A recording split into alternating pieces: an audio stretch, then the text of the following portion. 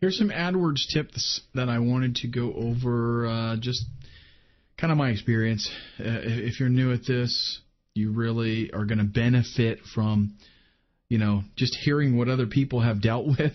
That's one thing that when I first got into this, I didn't have, a whole lot of experience from somebody that actually had been there. And that was one of the things. You make a lot of mistakes that way. And especially with AdWords, things can happen that you don't necessarily know how to deal with it. It's like all of a sudden, boom, you get slapped. And, you've probably heard that term. You get slapped and you don't know, what did I do wrong? Right? How did I get here? So I'm just going to give you some of the things that I have dealt with Google. No clicks or not enough clicks. So you go in, you set up a new campaign, and you're just maybe not getting any clicks, or you're not getting enough clicks, or you'd like to get more clicks.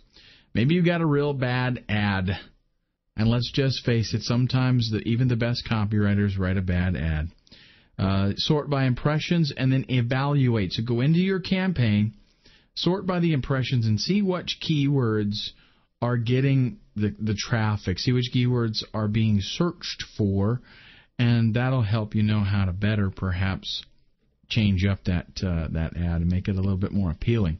Add some keywords to your campaign. This is especially important if you're not getting enough clicks, but also even if you're not getting any clicks at all. It just might be that the people that are looking for the keywords that you have aren't really looking for an ad. Maybe they're sticking to organic results. It's possible that your position is too low, and I would also include here that your bid is too low. And usually what's going to be the case here is, in fact, if your position is too low, more than likely it's because your bid is too low.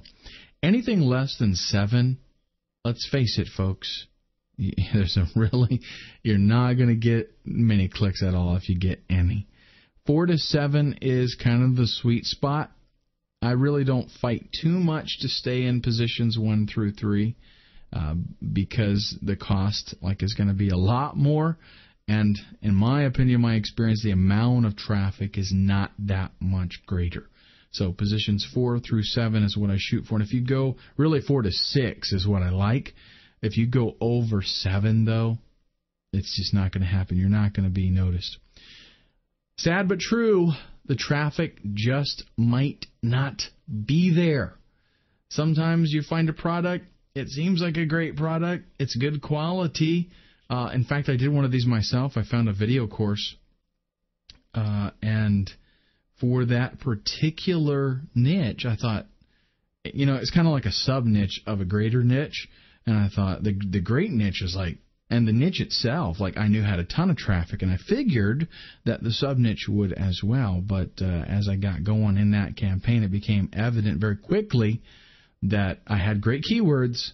There just was not a whole lot of traffic. Because, again, we're trying to be kind of laser targeted with that. You don't want to be too broad. No sales.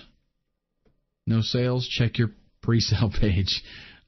It probably just isn't working. There's a lot of reasons for that. It might just be a bad page. Maybe this is your first time around. It might just not work. That type of sales page might not work for whatever niche that is. As a matter of fact, I've got one page right now that I'm going to completely redo because I know the traffic's there. I know it's a great product. It's a great price. But the kind of pre-sale page that I've got up there is the traditional long-form sales letter, and I don't think for this industry that works. The campaign actually is profitable right now, but it's not as profitable as I think I could get it. So I'm going to do a test and do a different kind of sales page, something a little more corporate, and we'll see what happens. Check the offer page because it might stink as well. Not a whole lot that we can do about that, but at least we know what the problem is, and perhaps, we can do something, maybe do a little bit more of a pre-sale before they get to the offer page, or even go to the, extreme of talking to the product owner and saying, hey, look, can we do something about that page? Examine your server stats. One thing that you can find there that is a wealth of information is the actual keywords that people did search for and click on your ad. For example, you might be paying for or bidding on 10 keywords. Those keywords might trigger an ad, but that's not exactly what somebody did a search for. They might have done a search for something else, and your ad showed up. Well, it's good to know what they actually did search for, because, I'll just use an example.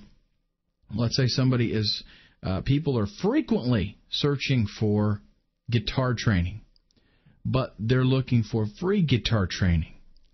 And for whatever reason, your ad shows up there because you're bidding on guitar training, right?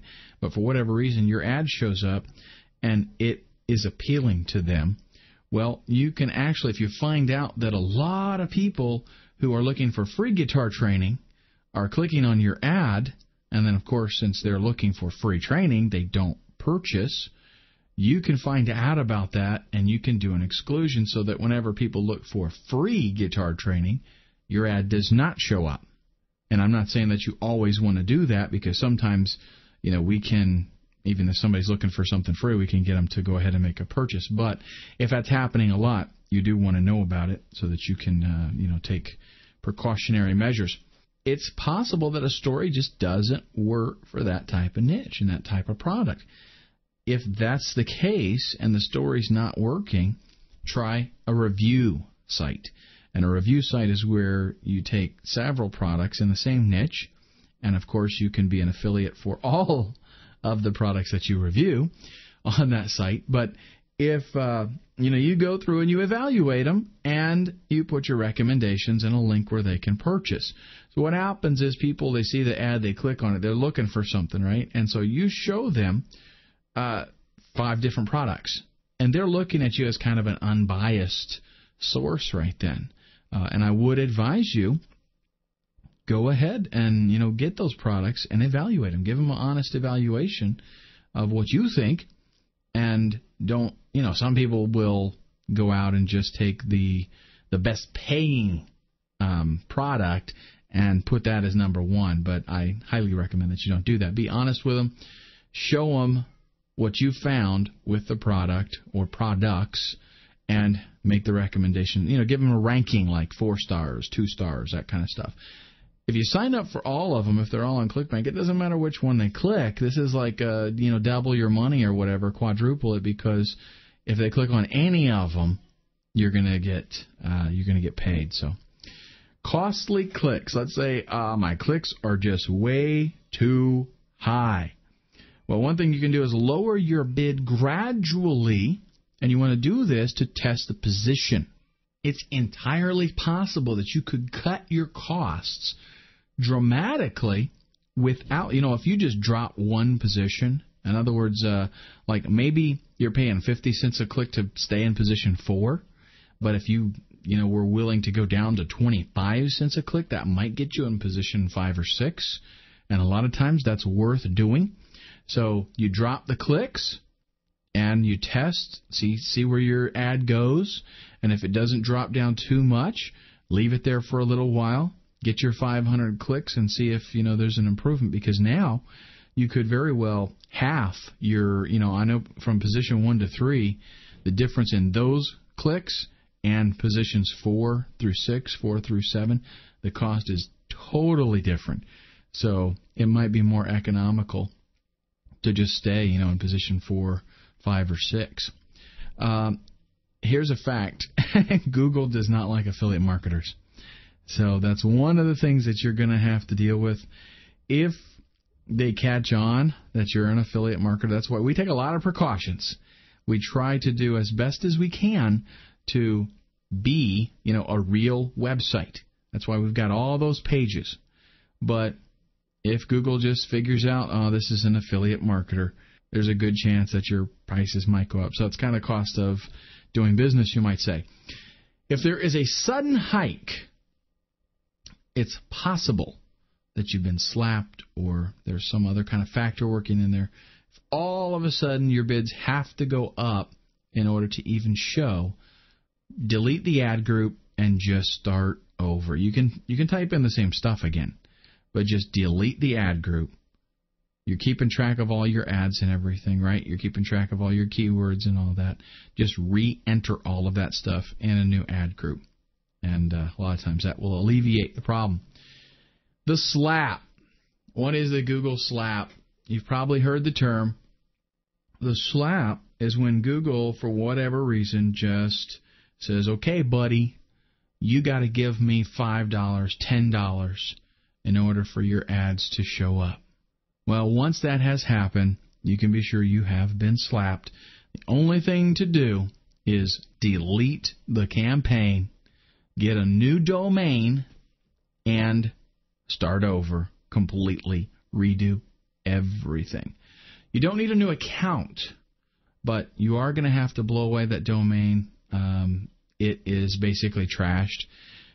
Google says that it does not maintain a domain blacklist, but if you have been slapped, I guarantee you, you're on some kind of blacklist, and that domain is no longer going to be able to get cheap bids. So once that's happened, just forget about that domain and go out and get another one.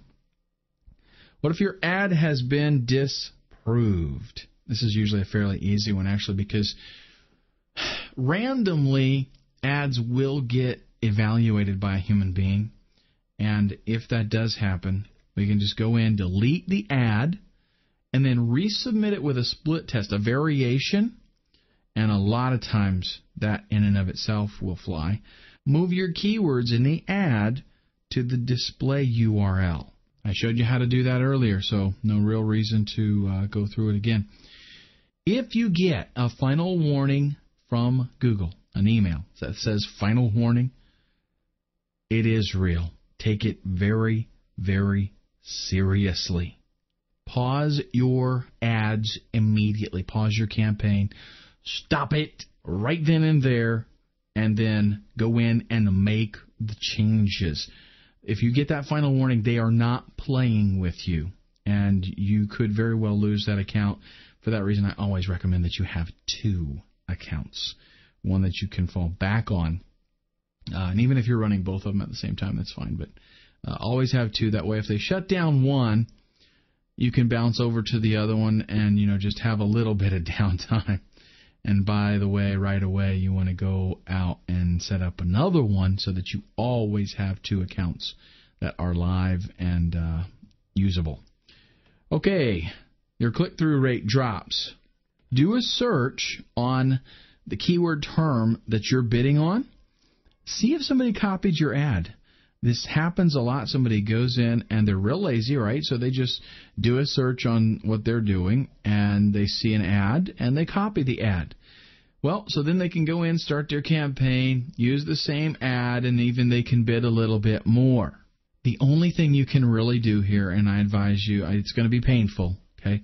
But just tough it out, because people that do that, if they go in and they just copy your ad, they're probably yahoos, fly by night. They're not going to last very long. So, yeah, things might drop down for a little while, but just tough it out. Same thing really if they just outbid you. Sometimes somebody will come in there, even if they got a different ad, and they'll just bid crazy amounts so that they get a really good ranking. And that lasts for a little while, but the problem is they are spending so much that they can't possibly turn a profit. So they do it for a little while just to hopefully try to get, it's kind of an advanced technique to try to get better click-through, but eventually it does wear out. Things are going to kind of balance out, and we're going to see where everybody's really at. Now, what if sales drop? Some of this is kind of obvious, but believe it or not, people miss it. Check your landing page. A very common problem is your landing page goes down, whether it's your server or something just happened and you accidentally, maybe you thought you made a change and you uploaded it, but you actually messed it up and like the page isn't there anymore or there's an error or something. Check your landing page right away, because nothing worse than sending a whole bunch of traffic to a dead, a 404 page. Check the offer page also, and Clickbank even. So a couple of other factors there that you got to take into consideration. The offer page, they could be down, and Clickbank itself could actually be down and unable to process payments. That does happen. If your impressions and clicks drop all of a sudden, then you possibly have been slapped. And you know what to do if you get slapped, right? Remember, your domain is gone, so you got to get a new one and basically just start over. And don't be scared. These kinds of things do happen, but that's what separates the men from the boys. Okay, so get in there, get started, take it seriously, and you can do this. You can be a successful affiliate marketer.